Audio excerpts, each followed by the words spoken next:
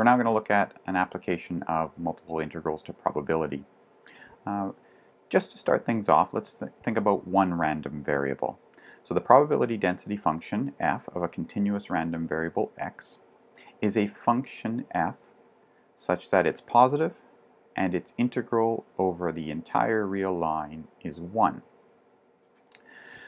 So then the question about what is the probability of your random variable taking on some value between a and b, that could be answered by computing the integral of your probability density function over the interval ab. So that is the probability that x, the random value of your random variable, takes on a value between a and b is just given by the integral of a function of a single variable. We can extend this idea to two random variables. So the joint probability density function of a pair of random variables, capital X and capital Y, is a function of two variables which is positive and has an integral of 1 where you're integrating over the entire plane.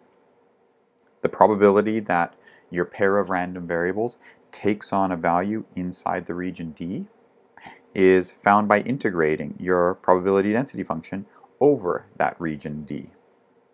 So let's go ahead and do an example. So we've got two people, Xavier and Yolanda, and they both have classes that end at noon, and they agree to meet every day after class. They arrive at a coffee shop independently. Xavier's arrival time is given by capital X. Yolanda's arrival time is given by capital Y. So those are our random variables. Capital X is Xavier's arrival time, capital Y is Yolanda's arrival time. And we're going to measure them in minutes after 12 o'clock or minutes after noon. The individual density functions are given as follows. So we use the variable x for Xavier and the variable y for Yolanda just so you can tell them apart, but also f1 is Xavier's density function, probability density function.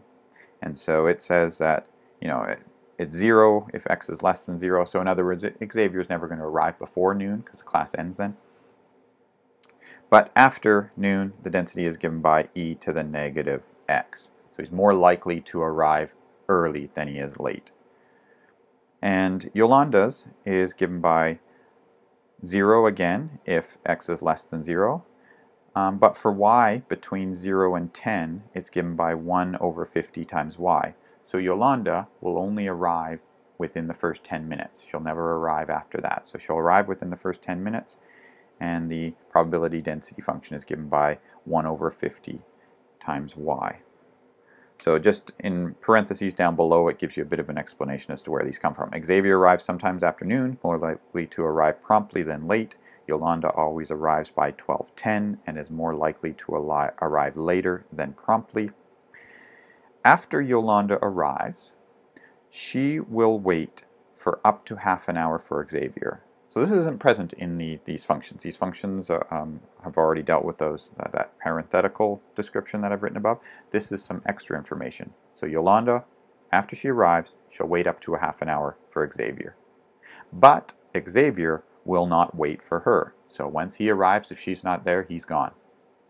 So under these conditions, what is the probability that they will meet? So let's go ahead and jot a few things down. X and Y, they are independent random variables.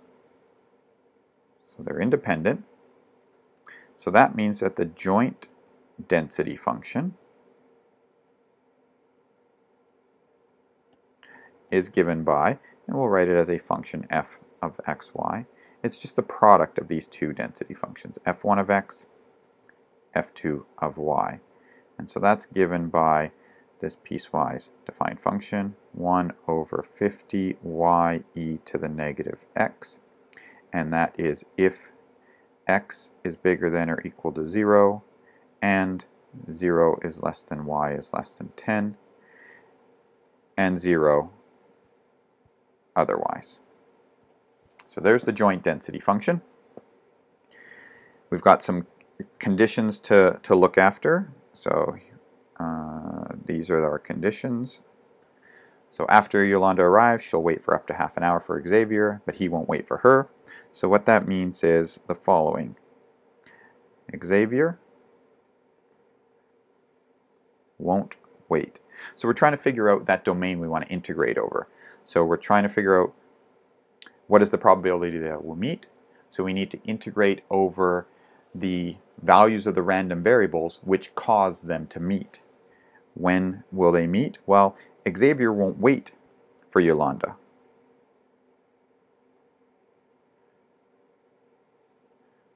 So that means they won't meet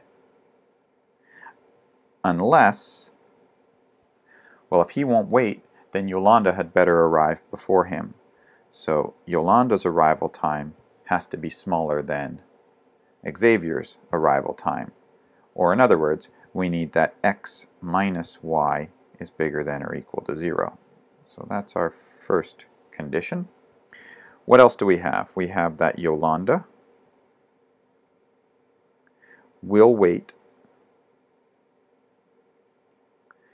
up to 30 minutes. And so that means they won't meet unless Xavier has to arrive within 30 minutes of Yolanda's arrival time. So x better be less than y plus 30. Or in other words, x minus y has to be less than or equal to 30. So there's our other condition. And so now let's get a sketch of this region. The region we're integrating over, in other words, the set of all points for the random variables x and y, the set of all values for x and y which will allow them to meet are the following. We need x minus y to be bigger than 0. So I'm going to draw the line x equals y. And we need x minus y to be less than 30. So that's a parallel line, but passes through the point 30 here. The y value, so there's our x and our y. Y value, so Yolanda, we have that she won't arrive past 12:10. So y has to be less than 10 for them to meet. And so there's the set of all pairs x and y, the set of all values for our random variables, which will allow them to meet each other. So this is, I'll fill in the last one here, this is x minus y is equal to 30. That's that right boundary curve. And then this one was that x equals to y. And that top one was y equals 10. So that's what's going to allow them to meet. So that's the region we're going to integrate over. So the probability that x, y is in this domain D, so call that D, the probability that they will have a chance of meeting is given by the integral over this domain D of the probability density function, f of xy dA. And so what is that? That's the integral over, and now we can think about, is this, which variable is best to integrate with respect to first, y or x? Horizontally simple, or is it vertically simple? When I look at this, I think if I start drawing vertical lines, the upper curve is going to change from x equals y to y equals 10. But if I draw a horizontal line, I have a left curve and a right curve, and those don't change. So that means I should integrate with respect to x first. At least it should make things easier. And so we're going to integrate with respect to x first. X is going to go from y, so we're looking at expressing everything in terms of y. So x is going to go from y to 30 plus y. And then y is going to go from 0 to 10. And the function we're integrating is f of xy, so that's 1 over 50 y e to the negative x. And that's our first variable in integration was dx, and then dy. So there is our integral that's going to represent the probability that they meet. So we can go ahead and we can integrate with respect to x first and then plug things in, and then we get a polynomial integrate with respect to y. So the details of the actual calculation of the iterated integrals I will leave to you. It's fairly straightforward. And what we get is a result of 1 over 50 times 1 minus e to the negative 30, and then 1 minus 11 e to the negative 10. This is approximately 0.020. That's a probability. So that means, in terms of a percentage, let's move the decimal place over twice. This tells us that it's a 2% chance they will meet.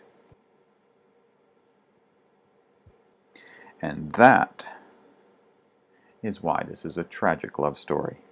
It is very unlikely that these two, given the conditions upon how they will meet, will actually meet. That probability is quite low. And so now we can see where the tragic nature of this love story comes in. So one last thing I want to point out is we had these integrals that what we call first moments and second moments in physics. Those same integrals come up in different areas. So for example, these first moments, we see them here coming up in probability, and they're the expected values.